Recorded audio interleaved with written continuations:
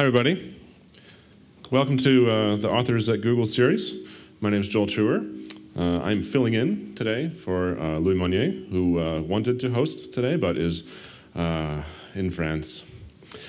Anyway, today I have the honor of introducing Mr. Rod Beckstrom. Rod is a successful serial entrepreneur. He started his first company at the age of 24 when he was a student at Stanford. Sound familiar? He has also worked in philanthropy. He's an accomplished author and public speaker. He's worked in software, finance, microfinance, and the environmental movement. He is the chairman of the Global Peace Network, a trustee of environmental defense. He's currently the chief catalyst at a software company that he will not tell me anything about. He has helped create several organizations within Silicon Valley, most notable to me, the Silicon Valley Social Venture, also the Environmental Markets Network. Today, he's going to be talking about his new book, as you can see, called The Starfish and the Spider. Really interesting book. It draws its examples from Apache, the tribe of Native Americans, to Apache, the software package that we're all very familiar with. And the thing that I, as I was reading the book, found the most interesting was when you read the book, you will learn what Geronimo, the Apache, has in common with Mary Poppins. That was my favorite example from the book. Anyway, please welcome to the Authors at Google stage, Rod Beckstrom. Thank you very much, Joel. Thank you so much. Well, it's a thrill and an honor to be here with all of you today. I love Google. It's an amazing company and certainly embodies a lot of the principles that we're going to talk about today. And I've got three simple goals that I have for our session today that I hope that you can leave with when we're done. And one is having a new model for looking at competitive landscapes and organizations and industries. And second is a model for looking at organizational structure and design. And thirdly, at looking at styles of management, leadership, and collaboration. Okay? So those three models are what I'm hoping you're going to take away from the lessons that we're going to learn from the starfish and other creatures. I'm the co-author of The Starfish and the Spider with Ori Brofman, and the book came out in October, and we had the pleasure of recently launching the book in Italy, which was a lot of fun, and it's coming out in about 10 different languages and others underway. So it's a real thrill to be here.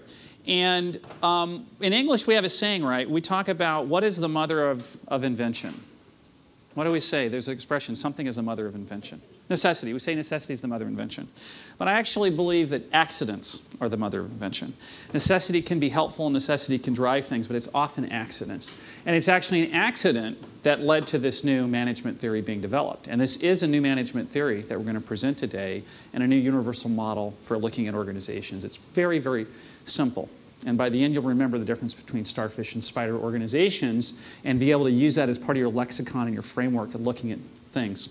So what's the accident that led to this book? Well, it was a pretty big accident.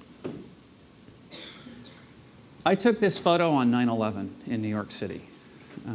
I was there with my wife for a wedding that had occurred that weekend, and I was actually on the tarmac at LaGuardia when the first tower got hit on a flight that was headed to Dallas and then on to Mexico City for an environmental project I was working on actually for President Vicente Fox and the environmental minister Lichtinger in Mexico.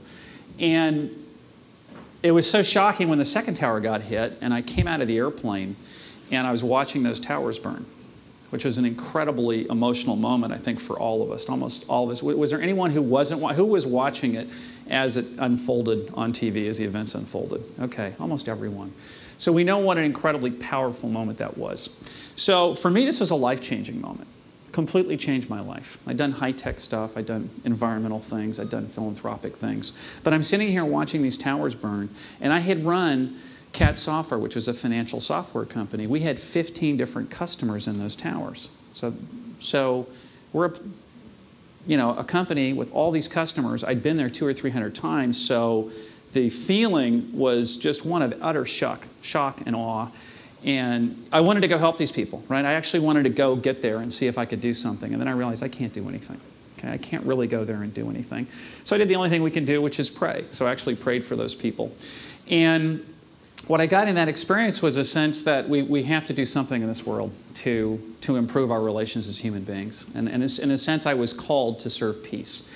And then I had a crazy idea. I said, I'm a business guy, and I know I'm supposed to do work on peace. So the first thing I did is I went to the internet, and I started searching all over, Googling terms, looking for peace organizations. And what do you think I found? tens of thousands of peace organizations. It gave me an absolute headache. I didn't know what to do. So we had a crazy idea. So I teamed up with Ori, and we had this crazy idea, and I said, why don't we model a business network working for peace and model it on, guess what network? Guess what network we chose to model our peace network on? Al-Qaeda, exactly. We made that strategic decision, which seemed pretty crazy at the time, but it ended up being just a really great strategy. And it was the experience of trying to figure out how Al-Qaeda worked and building a network of CEOs that grew to over 4,000 CEOs taking part in explicit activities for peace across the Middle East, in India, Pakistan, and in the Mediterranean region as well, that led to this book and this work. So it was by accident that all this happened. And it was by trying to solve a problem, which is we wanted to study Al-Qaeda, but there was no model. There were plenty of personal stories, histories, anecdotes. There was no model, so we had to develop one. That model is what you're going to have today for understanding human organizations and decentralized networks. So let's step forward, and let's look at some interesting parallels, or possible parallels. But what in the world, does Wikipedia, and I assume virtually everyone here, since you're Googlers, you love technology, does everyone here use Wikipedia? How many people use Wikipedia? How many people edit articles, have edited articles? Well, see, that's higher. It's like 30% ratio here, and the average is like 5% out in the world. So Wikipedia, what does that have in common with Geronimo, with this guy, this gentleman in the center? This is Geronimo. What does he have to do with Wikipedia? What does Wikipedia have to do with Craigslist? And I want to do a quick poll here. How many people have looked at Craigslist sometime in the last month? Okay. How many people have read classified advertisements in the newspaper in the last month? Oh, there's no hands up. Who wants to be in the newspaper business besides Rupert Murdoch? But actually, he wants to be in the news business. So, I mean, Craigslist is a highly, highly disruptive company. So what does Craigslist have to do with Geronimo? What does that have to do with Skype? And what does Skype have to do with MySpace? What does MySpace have in common with Alcoholics Anonymous? The most successful addiction management program in the world that's helped millions of people. Does anyone here, by the way, know how many people are in AA? No problem. Nobody does. They don't know. It's anonymous. They don't even keep membership lists. That's how they ensure perfect anonymity. You don't even have to register your chapter if you start one. But what is AA and that anonymity and that have to do with YouTube? And what do all those have to do with a guy in a cave, allegedly in a cave somewhere in Afghanistan or Pakistan? They all have one thing in common, one very simple and powerful thing in common. They're all decentralized networks or leveraged decentralized networks. Every single one of those organizations, including Geronimo, who we'll come back to. But what is a decentralized network, right? I mean, we have an intuitive sense, yeah, decentralized network, that kind of makes sense, right? And in the technology jargon, there's been studies of what decentralized networks are, but what does a decentralized network mean in this human social context? What is the architecture of a decentralized social network? How does it work? What holds it together? How does it start? How does it evolve? That's what we're going to look at today. But first, let's go to biology. It was 3 years into our work. We're having dinner with Dr. Jane Lubchenco, a brilliant oceans ecologist. And we're talking about what we're working on, what the ideas. And the Peace Network was already building and unfolding and gaining steam by then. And by the way, the network had a real impact in India, Pakistan, where a group of only 11 people in that network staged a symbolic border crossing on September 13th of 2003. The border had been shut. It was a war zone. They had a symbolic border crossing party. The border opened, and it's been opened ever since.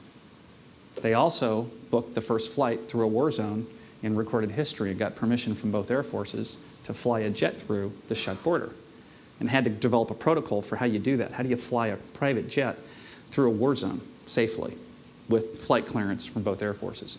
That happened. They flew the jet through. It opened up the airways to all flights. So this network that we worked on, the Peace Network, actually did a lot of amazing things that we helped to catalyze. What the CEOs brought to the table and what they did was really remarkable. Anyway, back to biology. So we're having dinner with Jane Lubchenco, and Jane says, you're talking about these networks, you're really talking about starfish. You should study the starfish. You've got to learn about the starfish. So we came up with the analogy of the starfish and the spider. It was actually for a presentation that I gave at Stanford Business School in May of 2004. So if we contrast these two, we're going to learn the new model. We're going to learn a new management model, a new organizational model. So let's start with the spider. Superficially, These two creatures look similar, right? They have a lot of arms or legs. They look very similar superficially. But internally, their internal architecture is fundamentally dissimilar.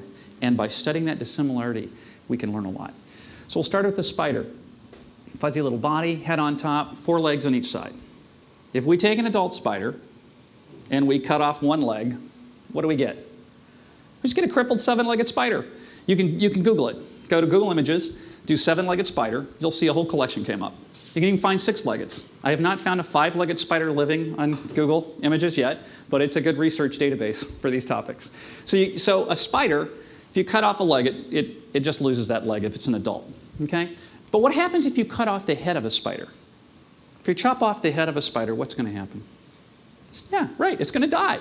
We know it's going to die. And the reason it's going to die is because it is a centralized organism. And it cannot live without its central nervous system. And it has a hierarchy. Has a very clear, has one stomach, has one digestive tract. It has, one abdomen. So the spider is a centralized, hierarchical, clearly evolved organization. Okay? You cut off the head, it dies. That represents centralized organizations. We have studied centralized organizations in the West for 200 years. So when I was at the B school, okay, at Stanford, and we studied organization theory, it was always with hierarchies. Okay? Someone was in charge. There was a CEO or a chairman or a managing director. Then there was VPs or EVPs. And there was this really clear hierarchy. An organization, whether it was a functional organization or geographic or matrix, whatever it was, there was a very clear organization. Those are centralized. But the world is being taken over by what? New kinds of organization that are a lot more like the starfish. So this is a blue Linkia starfish here. Okay, it has 5 arms. Some starfish have up to 50, crown of thorns starfish and others. And how many people here grew up within, say, 20 miles of the ocean or the beach? Okay, about half the class. So what happens if we cut off the arm of a starfish? Does anyone know? Yeah, it grows back. That's pretty amazing.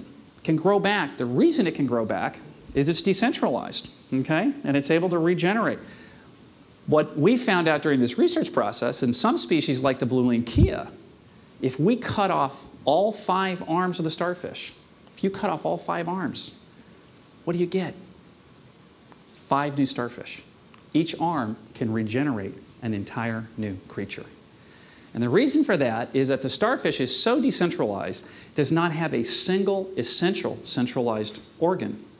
There's a nerve ring. There's a nerve ring that links the neural networks in each of the arms, but each arm has its own muscles, its own stomach, and that slit underneath has enough intelligence to right itself, to move around, to feed itself, and to regenerate an entire creature.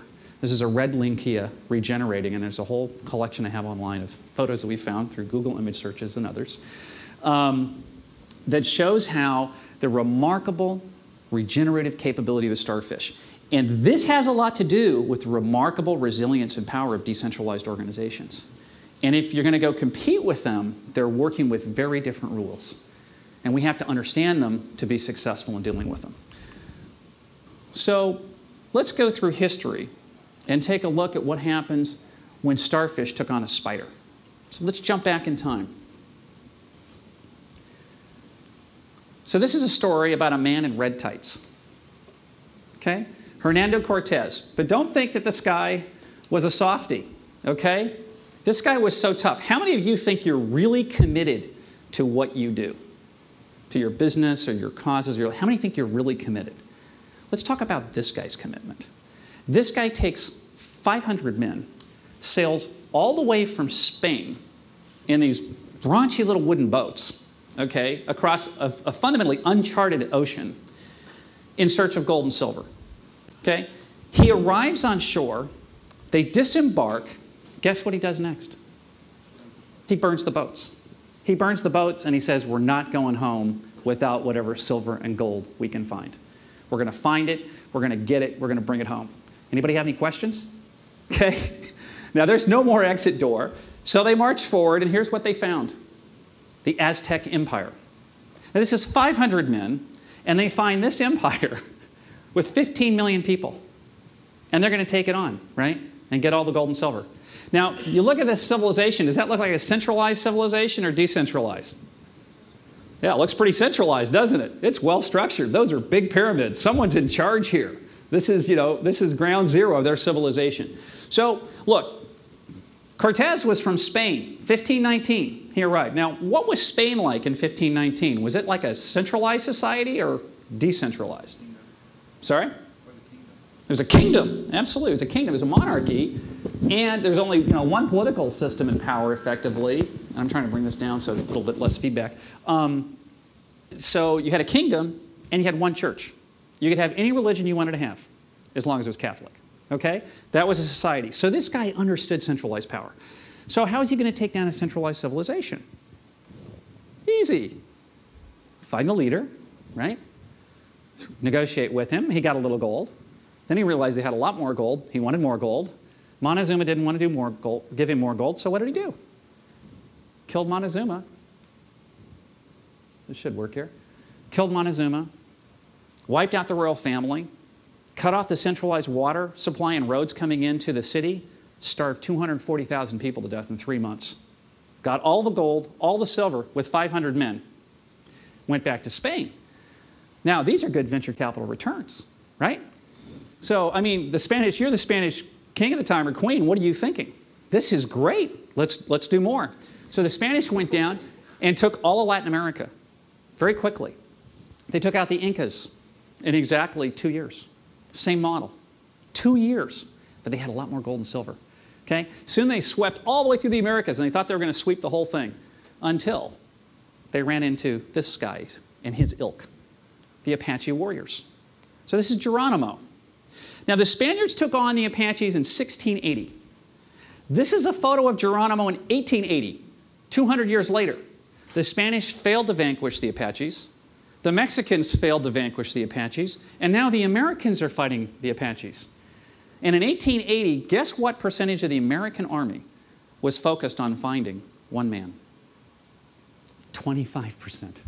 25% of the entire U.S. Army was chasing one man. Does this sound familiar, by the way, if we bring it to present context? Okay, 25%. And what happened? What happened when they found him? In 1886, they got him. They got him. It's great. We got Geronimo. Guess what happened? Nothing. They had a decentralized society. He wasn't the real leader. He was a charismatic leader. He was a guy with an attitude. He'd watched the Americans slaughter his wife and children.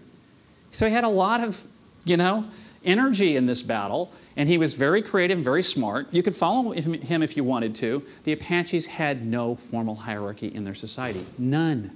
He was a non-ton. So today we might follow Corey. Tomorrow we might follow Sam. Tomorrow we might follow Michael. Whoever you want to follow, you follow.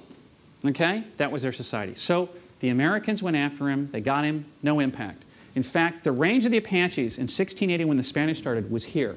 In 1880, it was here. They expanded their realm while fighting centralized powers. Okay? They did it. Now, how did America finally win? How did America finally get to a peace treaty in 1916, 30 years after catching this guy? Okay? 30 years. Here's how it happened. It's another accident. So the Americans set up the Bureau of Indian Affairs, right, to correct the wrongs of the past. And someone at the BIA decided we have to give each American Indian a cow for every man, woman, and child. And that'll give them some wealth and something to own and give them a survival. Well, one guy was in charge of the Apaches. And he's like, excuse me, where are the cattle for the Apaches? And of course, the other people said, well, we're at war with the Apaches. He said, no, we're not at war with all the Apaches. We're just at war with most of the Apaches. What about the Apaches that aren't fighting us? Shouldn't we treat them well? And the BIA decided, yeah, we should treat them well. So imagine heading down towards the southwestern U.S. with 10,000 cattle to go meet a decentralized society. What's going to happen? Something has to happen, right? I mean, how do you give 10,000 cattle to a decentralized society? Well, someone had to decide, I'm the leader. I'll take those 10,000 cattle and I'll build the census system and we'll make sure we allocate this for you. Anyway, the gift of the cattle started to centralize their society. Started to create a hierarchy to distribute those property rights and those assets. And in the end, the people that also received those cattle started to settle down more, right? Because they owned these cattle. They had to stay somewhere, graze them and move around. So what happened is it was the gift of the cattle that led the Apaches to peace. And it led us to one of the theories of how you can compete with decentralized entities, and that is to centralize them. If you have a decentralized competitor or opponent, it is often and usually in your interest to centralize them if you want to compete with them. So the cow approach is what we call centralizing the opponent. So that's the Apaches, but let's come back to the present, right? That's a long time ago. Let's come up and look at the music industry over the last 7, 8 years. Well, what changed in those intervening few hundred years? Well, one of the things that really changed was the internet and ubiquitous communications. Itself a completely decentralized network, right? No one's in charge. It's committee process, human processes. Totally decentralized network, making information ubiquitous and making communication virtually free, and changing how humans can organize and collaborate. So the internet came along, and the world changed. Let's look at the music industry.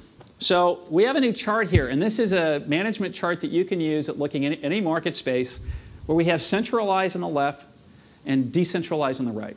So imagine, you know, Attila the Hun on the left, or top-down complete dictatorship on the left, and imagine complete randomness on the right extreme, okay?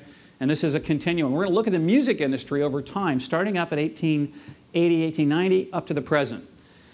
So in 1890, the music industry was very decentralized. How many people in the room, by the way, play a musical instrument or have played a musical instrument? Okay, what instrument do you play? Clarinet, piano, guitar.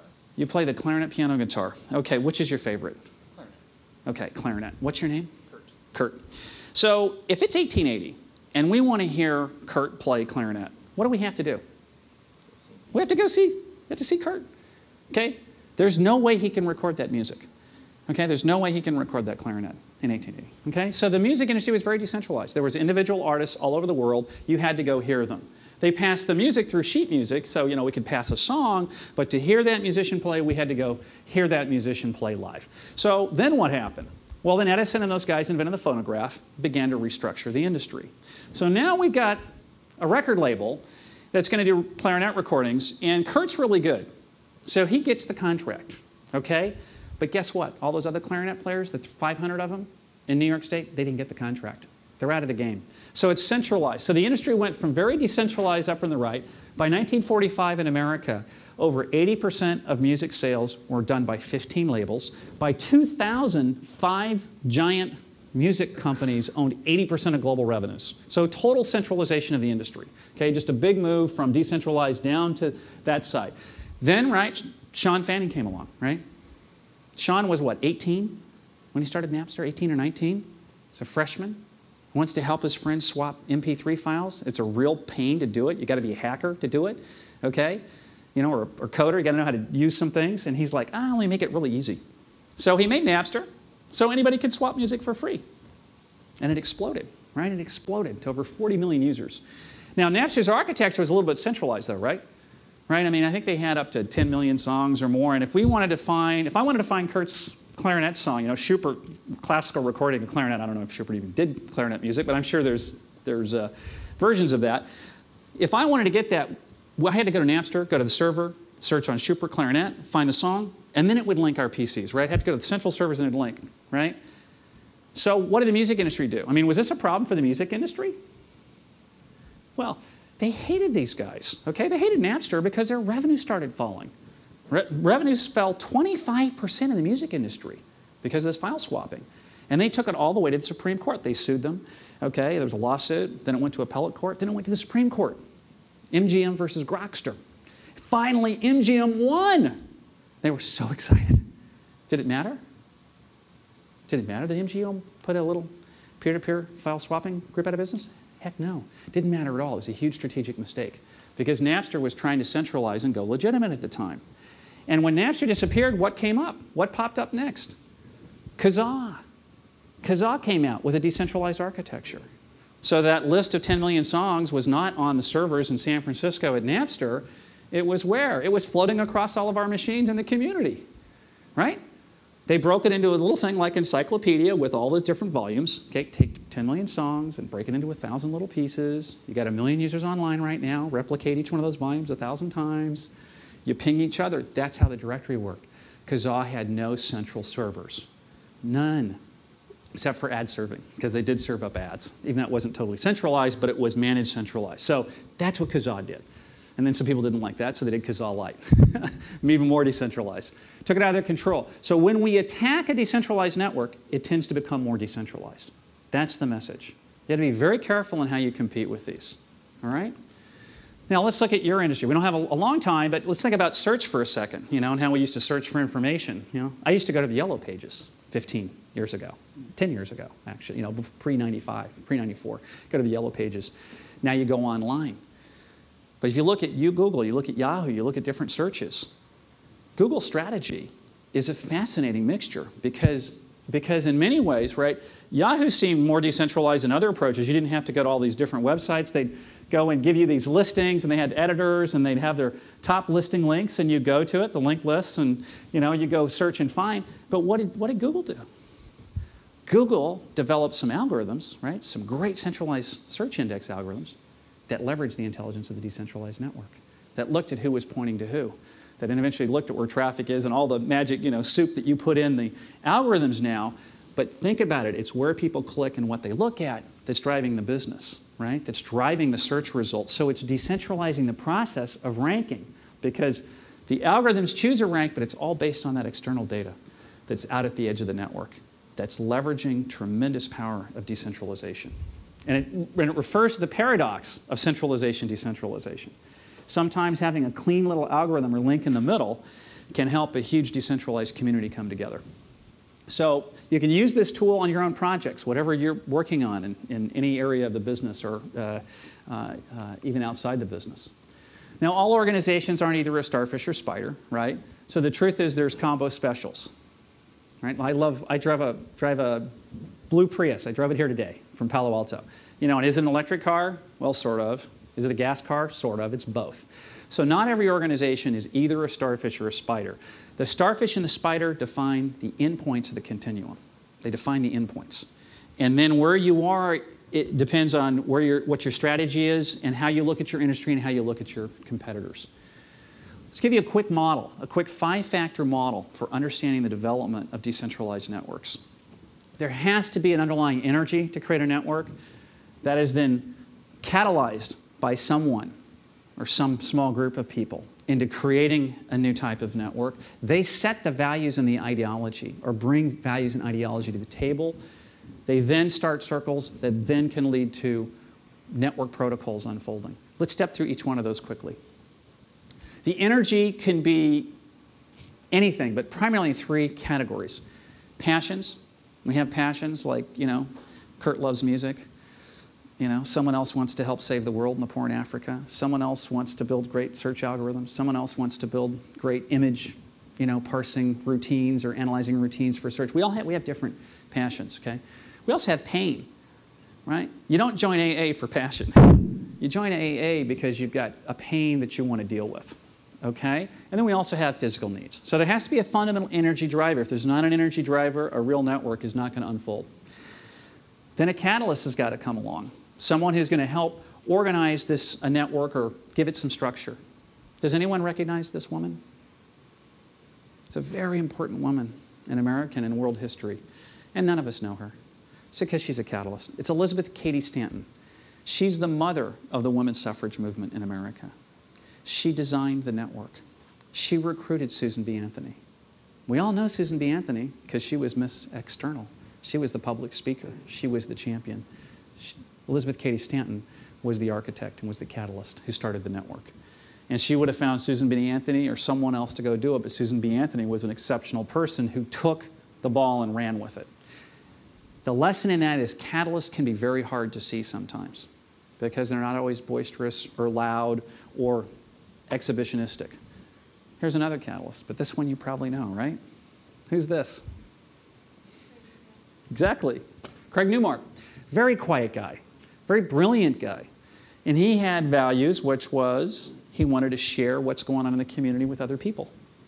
And then he kept moving that service to whatever people wanted, including exchanging products and services, meeting up, having events, whatever it is, whatever you want to buy, sell, trade, or connect to other people with. And he created this platform that the last time we heard was in 425 cities. That was a few months ago, so he's probably in 400, 475 by now. He has a set of values that are very different than Pierre Omidyar's values. who also had excellent values for creating this online marketplace. He valued anonymity. Pierre didn't. Pierre valued community and trust and building trust in the system. Different set of values, okay? But those values have driven that network just like Pierre's have driven eBay's success. So you got a catalyst. What is a catalyst like? And are you a catalyst, or are you more like a CEO in how you run your projects, or how you run your group, and how you work with others? The CEO, the traditional CEO, right? We think about someone who's smart, decisive, driven. You know, think of someone like Steve Ballmer, okay? Brilliant guy, but very driven, very has the ideas of how he's going to run that organization. Decisive, rational.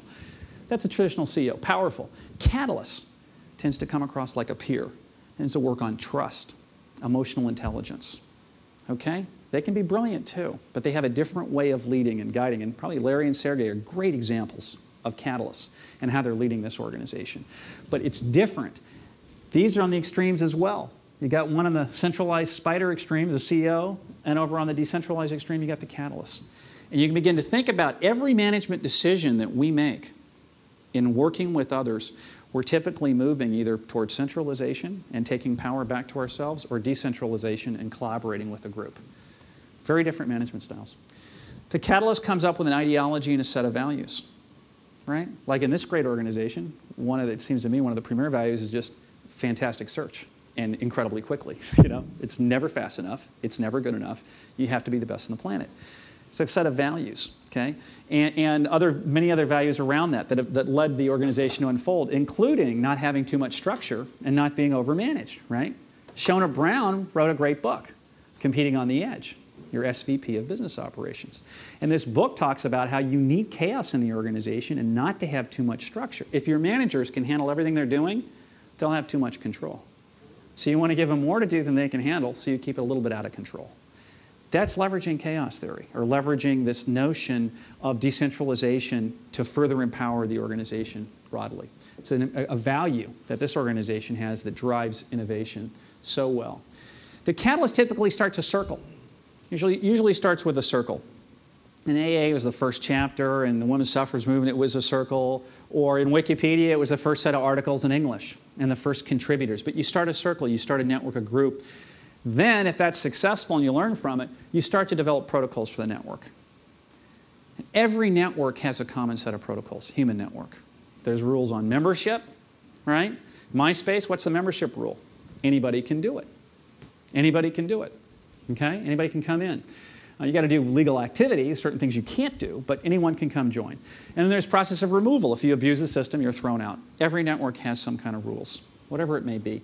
You have circles and peer groups you create in those. The network itself has rules. What's the connection between those pages, or between those individuals, or between the working groups and circles? Who funds whom? Or is there any funding? Or what funds that network? And then what are the governance rules? And I'm looking more on the human and social side right now, but the same applies in technology, right? You have a set of protocols around these. You have protocols and networks and how you design networks and how they work and how they unfold, and the applications that you may build on top of networks. So that's a simple 5-factor model. Now, how do you compete? There's only 3 major strategies for competing with decentralized networks. You can work at the level of ideology, because the networks are driven by values and ideology, and that's all about human psychology. So if you're fighting with Al-Qaeda, are you going to win by arguing with them about their belief system? No, it's just going to lock them in. But you can flank them, or you can shift the social circumstances, focus on education, focus on microlending, do the kind of good things that Google.org is working on to change the social environment, to change the underlying problems. Okay? So you can work on ideology in the environment. Secondly, you can centralize them. We talked about the cow approach with the Apaches. Thirdly, you can decentralize yourself. You can decentralize yourself. So if you're the US military and you're fighting a decentralized terrorist opponent, you do more special operations in small groups of people in the field, as opposed to large centralized congregations that feel safer but actually make bigger targets and then don't relate to society in the same way. And the generals leading this war realize that. They're reinventing the entire US military right now, based on the third principle, decentralizing themselves with information, distribution of power in the field, et cetera. Or you look at your organization and you look at innovation, right? Looks like a lot of people here are probably in engineering, and you get a day a week to work on what you want to do. That's decentralizing creativity in the organization. because you get to do what you want to do that could contribute to the business. It's very empowering. And it unleashes the power of all the individuals and engineers in the organization to contribute. So that's another example of decentralizing yourself in a fashion. And that's why I love the interview that was with Larry and Sergey. And I can't remember if it was Fortune or Forbes, but someone asked him, what's your strategy for the next 5 years? And they said, we don't have one. We'll see what our smart people develop. And that's the truth, right? You don't know exactly what's going to be the killer app or the killer hit product you come out with in 3 or 5 or 7 years' time. But it's going to come out of the smart people in this room and the rest of the organization or the others that join in the future. It's where it's going to come from. So those are the 3 key strategies. It's going to talk about, projects in the slums. Microlending is a great tool. Microlending decentralizes banking for the poor. It decentralizes credit risk down to the borrowing circles of typically 5 people, usually 5 women, right? Because you are co-insuring each other. So microlending is basically making small business loans, like $100 per person or $300 to the poor to run a business. But 5 of us would come together in a circle in microlending, and we have to create a group together and insure each other's loans. When we insure each other's loans, we're taking responsibility for the credit risk. We just decentralize it down to our circle, away from a big fat bank that the poor might not pay to. So there's architecture that can be used here even to finance. eLoan and Prosper. Prosper.com is an example of trying to decentralize the lending market in the US.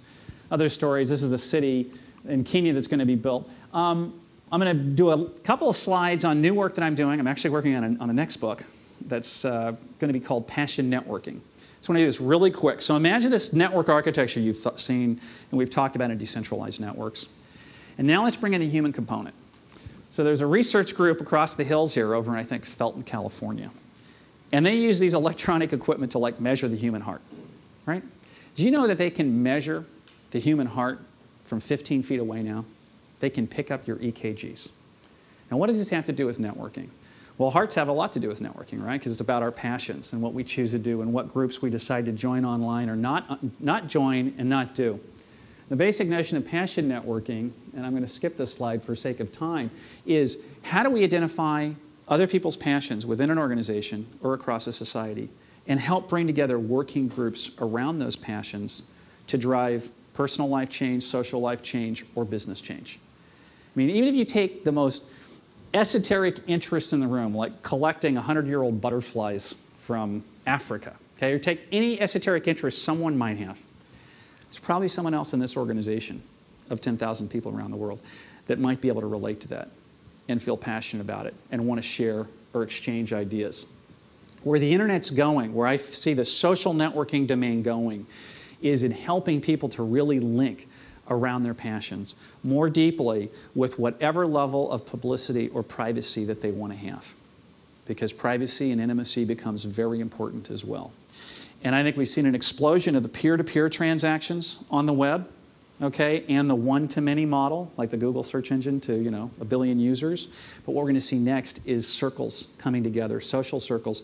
And the question is, how do we do that around people's passions, around their pain or their interests, and do that in a way that's meaningful to them and create these new spaces? We're starting to see a first new bunch of companies, popping up, the Nings and the others, trying to support this, and where MySpace and Facebook are evolving. But I think there's going to be a real art and science here that's fascinating of how we literally network around our passions. So that's the overview, and if anyone needs to reach me, I'm rod@beckstrom.com, and I'd like to do now is answer any questions you've got on the framework, the Starfish and Spider framework. And again, and I should actually summarize. Let me summarize really quickly. It's 3 things we talked about. A model for looking at competitive space, right? Like we looked at the music industry, but we could look at the search industry, or the email industry, or the golf industry, or the rock quarry. We can use any industry and use that map, centralized to decentralized. We talked about within the organization, how do we structure things on that same continuum? We can look at our own projects and activities. And finally, a management model of the catalyst versus the CEO. And think about what are we and where do we want to be? Where do we want our projects to be? So those are the 3 tools that I hope you got out of the presentation. And I would like to take any questions.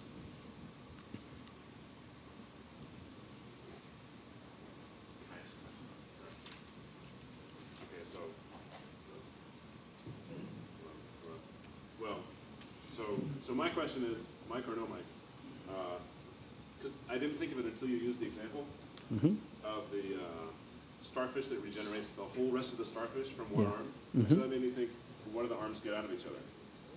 So that, if the arm can live all by itself, why does it need the other arms? And I think the analogy is, why in the decentralized organization do the cells need the other cells? Like, what does that really help?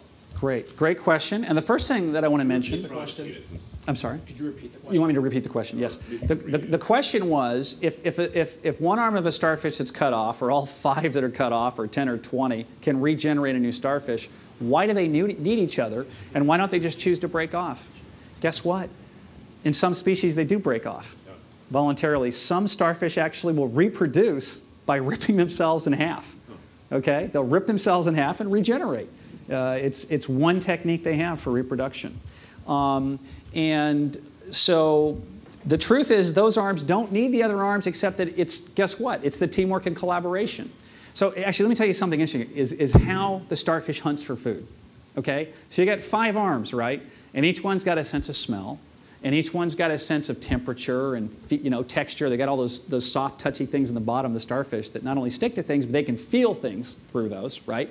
So how do you choose? Let's say you're on the side of a pier, right? You're on this like wooden thing on a pier, and there's oysters above and below, or whatever it is that's hanging on the side of that pier. How does a starfish choose which way to go? Maybe both arms are touching something that's lunch, okay? They communicate. They communicate in terms of the intensity of the signal, right, of how good that lunch appears to be and how likely it is it can be won. And guess what? There's a tiebreaker. One arm is the tiebreaker. There's an alpha arm, okay? They don't know which it is, but there's an alpha arm that can be the tiebreaker. If the starfish is like locked between 2 arms, like pulling in opposite directions, one can say, okay, we're going that way. And it's kind of like our teamwork, right? Trying to work with consensus works really well most of the time, but if we get completely deadlocked, we got to get undeadlocked, right? And we got to let someone be the tiebreaker, or someone's got to kind of surrender and go in a direction. But starfish are really fascinating, and of course, there's not that much known about them, I'm sure, compared to what we're going to learn over the coming years. But they're fascinating, fascinating creatures. Really interesting. Thank you. Which organizations are well suited for centralized structures, and which ones are well suited for decentralized? Great. The question is, which organizations are well suited for centralized structures, and which organizations are better suited for decentralized organizations? Well, let me give you an example. My daughter just played in a national lacrosse jamboree in Amherst, Massachusetts. So I had to fly back here on Sunday. I took JetBlue, had the best connection from Boston to San Jose. Now, the guy that was sitting beside us in the airplane, the young guy, he might have been studying to be a pilot. He might really want to be a pilot. He might have loved the idea of going up into the front of that jet, taking over the controls, flying us home. He might have felt completely capable of doing that, particularly with the automated navigation systems these days. How do you think I felt about that? No, I don't want him flying that airplane. I don't want anybody to fly the airplane. I want JetBlue to have a process, a centralized quality control process, to choose good pilots that have a lot of experience. Okay? And I want that person to fly the airplane with a co-pilot or co-captain who's also trained and experienced. Okay? So that's an example of, now on the other hand, JetBlue is interesting because they did the best job of decentralizing the ticketing and the seat assignment thing. Like, I was annoyed. You can't go up to the counter and ask for a change in your seating assignment at JetBlue. They're like, we don't do that. Go back to the kiosk. We don't change seating assignments up here.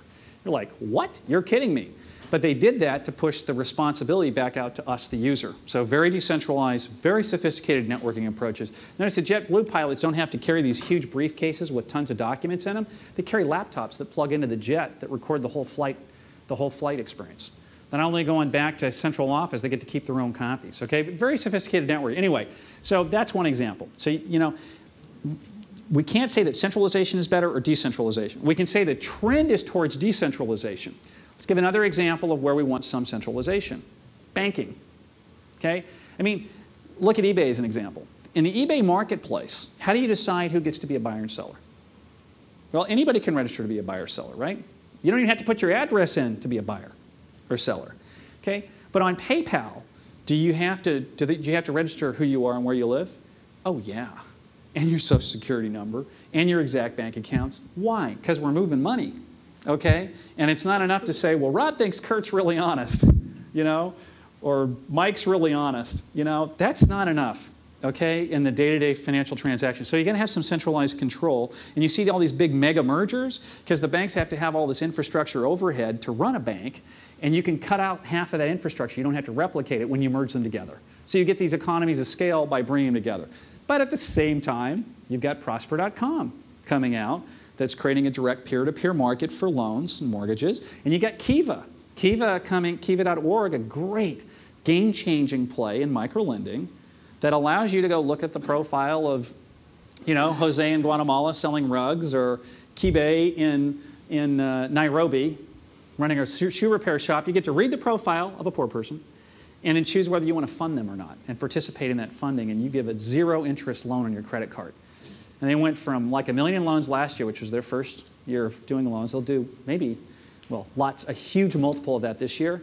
They're exploding. It's a game-changing experience in microlending. Anyway, so there's not one answer, and it depends, but I'd say in general, the more decentralized we go, the more power we get out of the people engaged in the activity. But we have to have enough structure to make it work and make it a sustainable system. And I think finding that balance is what we call the sweet spot. Next question? Or any other questions? Yes. Excuse me. Oh, okay, go ahead. Then I'll be there. I'll let somebody else go first. All right. Yeah, the question is it true that that centralization gives you more payoff in the case where you're really in a static situation, you're trying to optimize, you're trying to reduce your you're trying to merge to reduce your overall overhead, whereas decentralization would be more advantageous where you're in an uncertain situation, you've just been chopped in two, and therefore you need to be able to be more flexible. And does that mean that you really need is the ability to move back and forth as the situation evolves? Sure. So the question is, if you're centralized, does that mean in general you should go through more mergers and acquisitions or putting a bigger thing together so you can whack out those centralized costs? But what does that mean for centralization? Is there a corollary there in terms of maybe M&A doesn't make sense? Is that a fair restatement? Okay. Good question. Interesting. First response, on the centralized organization merger side, clearly the more centralized the entity, if that infrastructure is replicated, clearly you're going to have a cost savings if you can eliminate that duplication. That's like a no-brainer. That's going to keep driving M&A until the burden of overhead of centralization, which is maybe a lack of touch and feel with local communities or whatever it is, outweighs it. And that's, again, where those organizations have got to find balance, too. I was just in a brainstorming exercise with a bunch of CEOs in Amsterdam, and someone had rolled up 5 different major insurance companies, and we were talking about this. So given the model of the book, what should their strategy be? And we talked about a bifurcated strategy. Because in the back end, there should be individual winners that are best of category in the different centralized processing areas. But when you merge entities, you got to distribute that success and failure somehow, right? You can't just, you don't want one group to completely lose out, or you may not want to in terms of morale. But we talked about the customer interface. And they said, one of the big discussions we had is, do we want to have one brand out there that's like this huge thing? And they decided no, because it's less personal. And people have a relationship with their neighbor, who's been selling them health insurance for 20 years for Allstate or whatever the equivalent would be in Holland, and they don't want to change that. In fact, in the downtown area, there's an Allstate office, and there's a Geico, whatever office there. So we don't want to change that. So in their case, it was a bifurcated. I think it's an interesting general question on if you've got a couple of decentralized organizations, would you still want to bring them together? And then the question would probably be, are there some great synergies out of whatever intellectual capital they've created or what business momentum or market position they have that can come together as a result of the union of that network.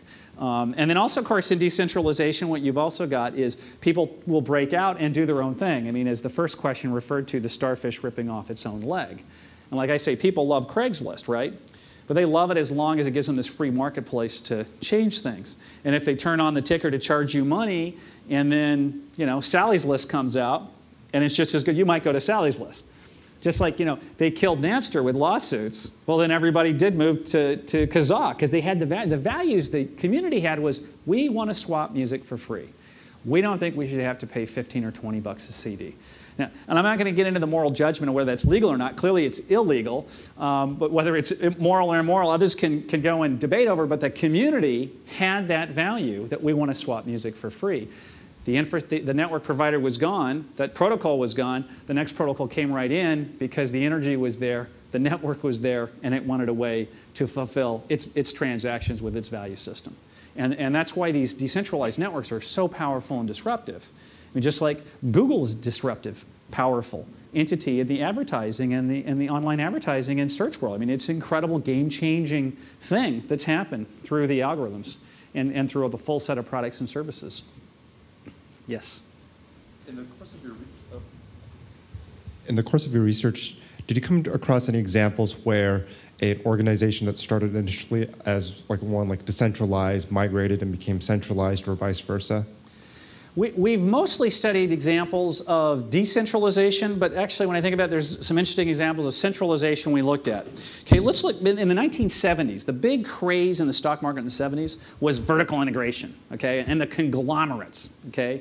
So if you're in the steel business, be in the mining business, you know, and then go into the steel part manufacturing. So there was a lot of verticalization that happened in the 70s. And there was a lot of conglomerates that came together, and they just buy all these companies. And they always had the same argument. We're going to have these synergies. We're going to get the synergies working between our products. Most of those conglomerates failed. Let's look at one that worked, GE. GE took a different strategy. It bought all these different pieces. It rolled them up together. But then Jack Welch came up with the following set of protocols. He said, we're going to run this thing as completely separate business units. And you, the CEO of this business unit, you're responsible to be number one or number two in your market and run it profitably, and then ethically follow these business rules over here. You can do whatever you want. And guess what? You don't have to do any favors to other GE divisions. You don't have to sell to them at a different price. You don't have to sell to them versus someone else. You're independent. You're on your own. If you want to partner with them, fine, but you can compete with them. You can compete with another division, okay? Do what you want to do. You have to succeed. You got to be number one or number two, or we'll shut you down or sell you, and you got to be profitable, okay? It worked brilliantly. It worked brilliantly, and GE is an amazing organization. I was in a flight in Europe once. You know, it was like Munich to London or something, and this young guy sitting beside me, 28 years old. I'm like, what do you do? He goes, I'm president of a steel mill in I think it was the Czech Republic. I'm like, what? He goes, yeah, I work for GE. I'm like, how did you become president of a steel mill in Czechoslovakia? He goes, well, we bought it really cheap. And I'd been trained on how to run business units, you know, back in the States, and I worked in a metals business. So they sent me over here, and I'm president of the company. I'm like, really? He goes, yeah. And he goes, I just got back from China. I'm like developing new buyers over there. We figured out from this little mill, we can produce some different specialty steels that aren't very common. And we're getting those together because there's demand for these in China to manufacture these new parts. And I was like, you're kidding me. He's like, doing that. And he's like, yeah, and I'm trying to buy new technology and new smelters because we're going to start doing this other new. And I'm like, this is amazing. This guy's 28 years old. He is completely running this steel business in the Czech Republic. And, you know, he's going to turn, I can tell this guy's going to turn this around. And GE has the management system to develop those leaders to run that decentralized business model. Now, given that model, what did Jeffrey Immelt change? Right? Because Welch is famous, and Welch did a great job leading GE. He's gone. And Jeffrey Immelt came in, I think, like year 2000, 2001. Now, what did Immelt do to the code? He added one new rule. You got to be number one or two in your market. You got to be profitable, and you got to be in a high-growth business. If you're not in a high-growth business, we're going to sell you because we're in too many slow-growth businesses, and it's weighting down our valuation as a company. So we got to get in the high-growth businesses, and that's where we want to put our capital. It's working brilliantly. Okay, it took a long time. GE got hit. Okay, as a lot of companies did in 2000. Their stock was way up, it went way down, business became tough, was growing slow. They started selling off divisions like plastics and others that they didn't view as high growth. Now their growth is kicking back in. So he added a third new key protocol to the architecture. So that was a huge centralized organization that uses very decentralized management practices in a flock of organizations that didn't, that tried to drive synergies through a strategic planning department that failed. So that's an example of a kind of a big centralized player decentralizing. And there's a lot of good examples of that. Were there any examples of the reverse? Of a decentralized organization becoming more centralized. eBay with the acquisition of PayPal, in some sense. So look at eBay, and the whole model was, you know, because when Pierre started the marketplace, it was free, right? He created the eBay marketplace as a free service for his wife and others that wanted to trade Pez dispensers and other things. And it just started to explode. And 6 months later, whenever his ISP called him, they're like, what are you doing? You have insane amounts of traffic. You have got to pay us big bucks. And he was like, hang on, I'm offering this free service and now I got to pay a lot for internet access? I'm going to make people pay, I think, 25 cents a listing. Became a business. Then when people started to rip each other off and complain, hey, that guy sold me a broken PC. You know, he said it worked, but that HP PC was broken. What am I going to do? You know, and Pierre, fix it. Pierre, make sure I don't get ripped off. Get the scoundrels out of this community. And Pierre, not being a control freak guy, but being a very brilliant catalyst, very high emotional intelligence, said, the knowledge is in the community. Let's let people rate each other. If people just start rating each other with the user ratings on the transactions, well, the honest sellers will percolate up and bad sellers will get cleaned out of the system. So very decentralized in general. Then they bought PayPal. Again, we talked about PayPal, right? You got to I think PayPal has over 1,000 employees that are just doing fraud detection every single day, or 1,500. It's a large number. So they had to have a different culture within the organization. Now, I don't know if it centralized the whole thing, but clearly that acquisition in that group operates with a more centralized set of controls and behaviors than the overall organization. Other decentralized organizations becoming more centralized. There's other stories out there. Yeah, I mean, even Grameen Bank, in some sense, the kind of the pioneer, creator of the microlending industry, has become so huge. It's a major financial institution now in Bangladesh. So it's centralized in some sense, even though down at the coalface, it's pretty decentralized. So growth can lead you to have control structures. And again, they have that constraint in the environment of being a finance company that needs to have those controls. Yes? This is the last one. Okay.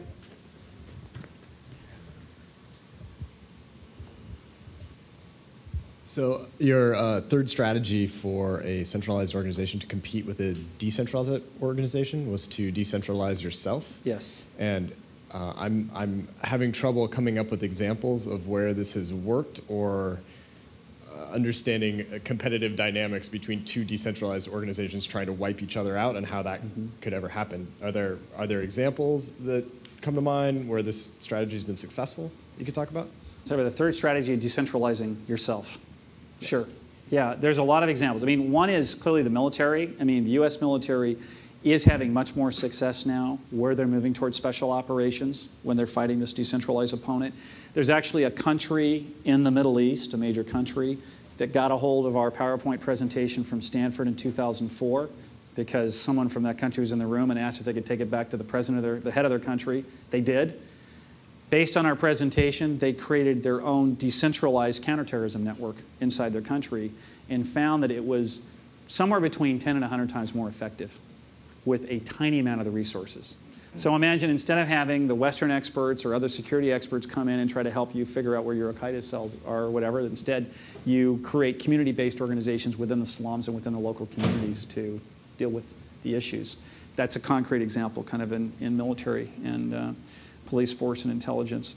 There's a lot of examples in business. I had very interesting conversations with McDonald's. Okay? McDonald's is a traditional organization that took this product set that people seem to really enjoy, hamburgers and fries and Cokes, okay, or sodas, and rolled that around the world with a very American model, American image, culture, model, management systems, everything. They decided not so many years ago to really go localize. They hired a guy in Sweden who was a superstar who ended up opening up 200 new McDonald's, but he customized them to local circumstances. And they brought him back as an SVP and made him an SVP. Brilliant guy.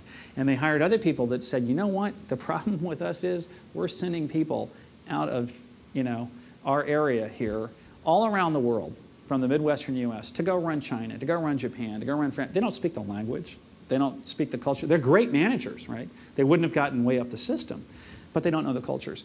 Let's go change the whole model and only hire locals. I mean, we have millions of employees. They have 1.3 million employees. We clearly have management talent out there. Now, all their key international regions are run by locals. Guess what's happening? Business is flourishing. They have different products on the menu. They have a different look in the new architecture and design of the stores. They may keep the golden arches, but it may look more like a pagoda in China, than it looks like the McDonald's down the street here off Highway 101. So they successfully began to really decentralize their organization. And so there's I think, a lot of very successful examples of organizations decentralizing themselves. And again, I think that what this organization is accomplishing and doing on the innovation side is a great example that a lot of other organizations could follow. Although you've got to have the true catalyst leading that transition to make it real. Thank you. Anyway, that's the last question, right? Yeah, that's all I have time for. Thank you so much. Thank you.